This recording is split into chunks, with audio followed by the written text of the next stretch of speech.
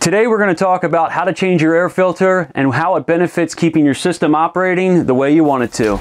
We're going to get into it now. Hi, I'm John Musselman from Musselman Home Inspection. Today I'm going to talk to you about the importance of changing your air filter. Changing our air filter is one of those items that we often forget about, but it's an important piece to make our system operate the way it's intended to. If we slow down the air going through the system, our system's not going to function the way we want it to, and oftentimes it's going to cause our systems to fail or cause it to stop. So today I'm going to show you how to do it. First off, we want to make sure that we turn our system off. Not every house has a shut-off or a service switch at the system itself.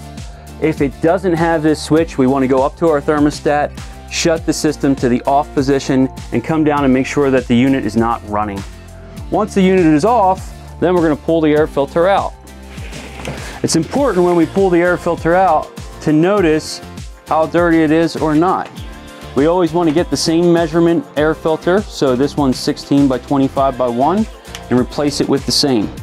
We like to recommend using inexpensive plated filters. And we say inexpensive because we want the air to flow through easily, not stressing the system. We just change them more frequently. Our recommendation is to change these filters once a quarter. We found the best way to do it is to order them online and have them shipped to us every time it's time to change it. So when it shows up, we know it's time to change our filter. Once we pull the filter out of the package, we want to look at this important piece of the puzzle, which is the airflow. Airflow is always pointed towards the system so that the air comes through the filter and then up through the system in order to keep the system clean.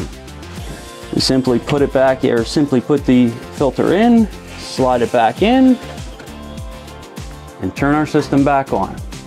And that's how we change our air filter.